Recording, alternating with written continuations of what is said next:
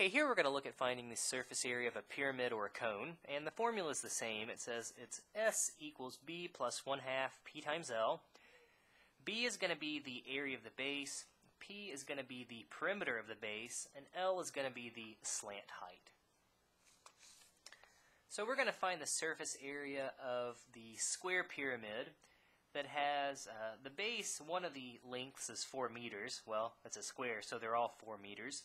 And then it has a slant height of 8 meters. So again, our formula is S equals B plus 1/2 P times L. Well, to get the area of the base, since it's a square, we'll just take the length times the width, which will be 4 times 4, plus 1/2 of the perimeter. Well, then it would be 4 plus 4 plus 4 plus 4. I'm going to actually write them all out here once. And then the slant height is simply going to be equal to 8.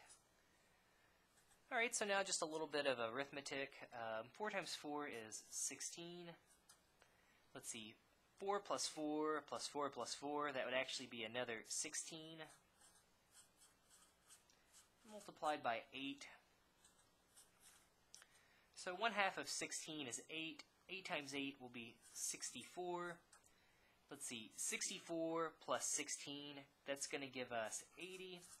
And in this case, our units will be square meters since we started off with meters.